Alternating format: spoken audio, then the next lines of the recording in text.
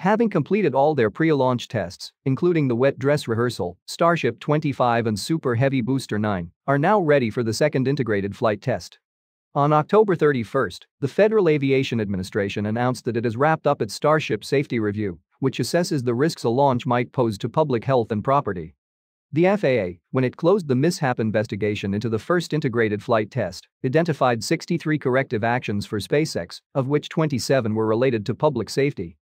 The completion of the safety review does not mean the FAA is ready to update the Starship launch license and approve another launch to proceed. The agency is continuing to work on an environmental review, including consultation with the U.S. Fish and Wildlife Service regarding any environmental effects of the new water deluge system that SpaceX installed beneath the orbital launch mount after the April test flight. In an October 26 statement, the Fish and Wildlife Service said it had formally reinitiated consultation with the FAA about modifications to the pad and that they have up to 135 days to issue an amended biological opinion. However, the agency does not expect to take the full amount of time for the review. During the past 3 weeks, Fish and Wildlife Service officials were spotted surveying the area surrounding the Starbase launch site as part of the environmental review procedure. They mainly concentrated on the area surrounding the launch pad, where the deluge system's water is released. The environmental review is the last major element to be completed before the FAA makes a license determination.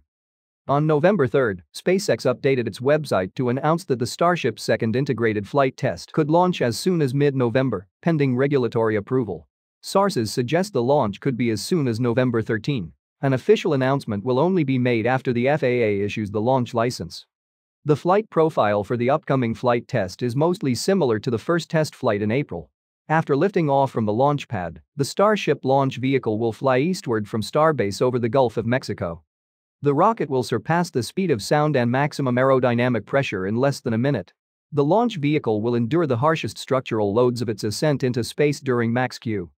The booster stage will separate approximately 161 seconds into the flight and will perform a boost backburn and attempt a soft water landing in the Gulf of Mexico, about 30 kilometers from the shore.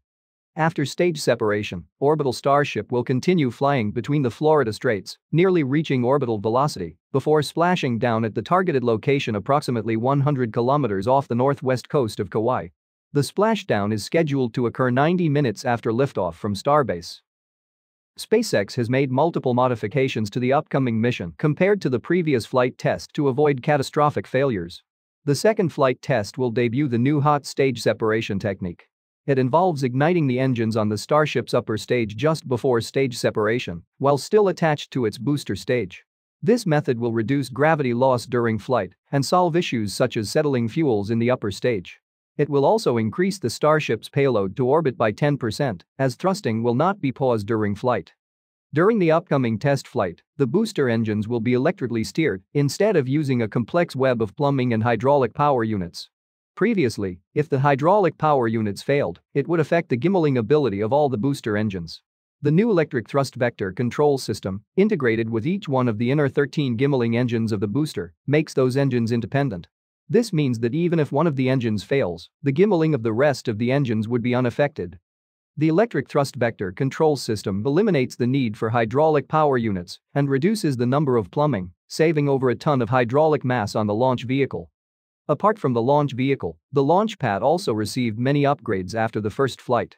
Reinforcements to the pad foundation and a water-cooled steel flame deflector are among many other enhancements.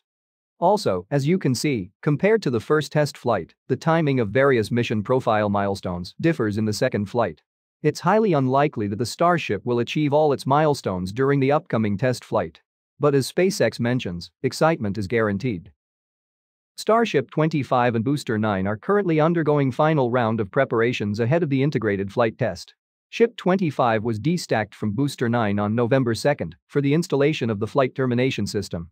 It is a safety mechanism designed to destroy the rocket in flight by triggering an explosion to ensure public safety if the launch vehicle goes out of control or off course during its flight. Flight termination system charges will be installed on both the ship and the booster a day or two prior to launch. Starship 26, which completed a single-engine static fire test last month, returned to the production site on October 27.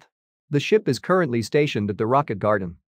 Ship 28 is currently being prepared for static fire tests near the Rocket Garden. It is currently unclear whether Ship 26 or Ship 28 will be launched after the test flight of Ship 25. Ship 29, which had completed its cryogenic proof test campaign, is also getting ready for static fire tests at the Rocket Garden.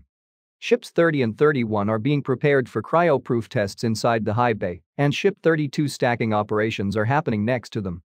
The oxygen tank section of Ship 32 was moved into the high bay last Thursday afternoon, and it was joined with the already stacked sections a few hours later.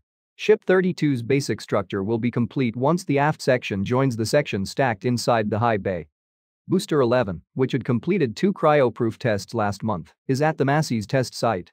Fully stacked boosters 10 and 12 are inside the mega bay, and booster 13 stacking operations are progressing beside them. The second Raptor installation stand was moved into the mega bay on October 28. The test stand and its lifting platform will make booster engine installation easier and quicker. The first engine installation stand was moved into the mega bay in August, and a third stand is currently being built at the Sanchez site. Once all 3 stands are operational, SpaceX can work on 3 boosters at a time inside the mega bay. Apart from the 3 engine installation stands, 2 more booster stands are being built at the Sanchez site. They are basically mini versions of the orbital launch mount, with booster hold-down clamps and 20 Raptor quick disconnect mechanisms. It is believed they are parts of future booster test stands that will support static fire tests. Please check out my previous video to learn more about these 2 stands. Link in the description. At Massey's, after removing the aft section of Starship 27 from the structural test cage, teams placed test tank Ship 24.2 in the same cage for testing. The cage, with pistons installed, is designed to simulate the stresses a Starship will experience during various stages of a flight. The test results will aid SpaceX in redesigning and upgrading future Starship prototypes. Recently, in an interview with Spaceflight Now, NASA's Human Landing System Program Manager, Dr. Lisa Watson-Morgan, shared updates on the Starship Lunar Landing System. Dr. Morgan revealed that NASA prefers to see 15 to 17 Starship launches prior to the Artemis 3 lunar landing mission, which will be the first crewed flight of the Starship to the lunar surface. She added that SpaceX and the Human Landing System team recently achieved some development milestones needed to support the Starship lunar lander. They recently completed a cold start Raptor vacuum test to test if the engine can be started in the extreme cold conditions resulting from extended time in space. A ground demonstration of the spacecraft docking was performed at NASA last week, as Starship will first have to be able to dock with the Orion spacecraft and Lunar Gateway during Artemis missions. The team is also working on smaller thrusters required for trajectory correction maneuvers and lunar landing maneuvers. Work on crew life support systems and other spacecraft components within the crew cabin is also progressing at various NASA facilities. SpaceX has a mock-up of a Starship lunar landing system nose cone at Starbase. The nose cone prototype consists of an elliptical stainless steel dome, or E-dome, and a crew cabin floor inside. The exact purpose of this prototype is still unknown. Please check out my previous video to learn about this nose cone structure in detail. Link in the description. New renders of Starship Human Landing System have been leaked on the internet lately, although their authenticity is not fully confirmed yet. The previous design released officially by SpaceX showed a sleek white rocket with integrated solar panels at the top. The new design offers a much more refined design with 4 main changes. The first is the solar panels now being deployed from payload bays at the top of the rocket. SpaceX has also redesigned the thrusters that will help maneuver the lander for a precise lunar touchdown. The aft section of the ship in the new design is black, perhaps for shielding from lunar regolith. The landing leg design has also changed in the latest design. While we are unsure if the leaked designs are real renders from SpaceX, they are of the same style and quality as the previously released official renders. Now, let's discuss some of the latest updates from the world of science and technology. A Chinese commercial spaceflight company, iSpace, has successfully launched and safely landed a test article on its path to developing a reusable launch vehicle. On November 2, iSpace launched its Hyperbola 2Y single-stage test vehicle from a test site at the Jiuquan Satellite Launch Center. During its 51-second flight, the prototype climbed to a height of 178 meters and then made a powered descent and soft landing, supported by 4 landing legs. The 3.35-meter diameter, 17-meter-long Hyperbola 2 test stage is powered by a Focus 1 engine that runs on liquid methane and liquid oxygen propellants. The flight test verified the engine's variable thrust propulsion, as well as the test vehicle's vertical landing guidance, navigation, and control systems. The test is comparable to the Grasshopper test SpaceX conducted in 2011 and 2012 as part of their effort to reuse the Falcon 9 first stage.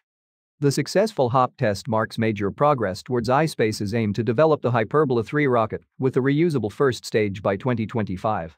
The 69-meter-long rocket will be able to lift 8.5 tons to low Earth orbit in reusable mode. For comparison, the Falcon 9 can lift 17.4 tons in a reusable configuration. iSpace says it aims to conduct 25 Hyperbola 3 launches per year by 2030. The company also plans to develop Hyperbola 3B, a triple-core version of the Hyperbola rocket, similar to SpaceX's Falcon Heavy in configuration. Hyperbola 3B will be capable of carrying no less than 15 tons into low Earth orbit. Blue Origin has unveiled a mock-up of the cargo version of its Blue Moon lunar lander, which the company plans to use to test and refine features for its much larger human lander. NASA selected the Blue Origin-led national team as part of its Human Landing System program in May, joining SpaceX's Starship for the agency's Artemis missions to the Moon. NASA Administrator Bill Nelson recently shared pictures of the Blue Moon Mark 1 lunar lander design during a tour of a Blue Origin facility in Alabama. Dubbed Pathfinder, the lander design is leaner and taller compared to the earlier lander version the company has shown off. The inaugural Pathfinder mission is planned to serve as a demonstrator to evaluate critical systems within the lunar lander. Apart from delivering up to 3 tons of cargo to the lunar surface, the mission will also demonstrate technologies, including the BE-7 engine, communications, cryogenic power and propulsion systems, and landing accuracy to within 100 meters. All of which will be required for the NASA Human Landing System for the Artemis program. If all goes according to plan, starting with the Artemis 5 mission, the Blue Moon Mark 2 lander will carry up to 4 astronauts to the lunar surface for up to 30 days. There are also plans for a cargo variant of the Mark 2 lander, which will be able to carry up to 20 tons of cargo in a reusable configuration and 30 tons in a one-way journey to the Moon. Blue Origin is developing the reusable New Glenn rocket to launch its Blue Moon landers. The New Glenn rocket has yet to make its first flight, having suffered years of delays and redesigns. At present, Blue Origin hope to get the vehicle off the pad sometime in 2024. Thank you for tuning in for the latest science news and Starship updates. If you enjoyed this video, please hit the like button, leave a comment, and share it with your friends. Also, don't forget to subscribe to the channel and turn on notifications so you never miss an episode.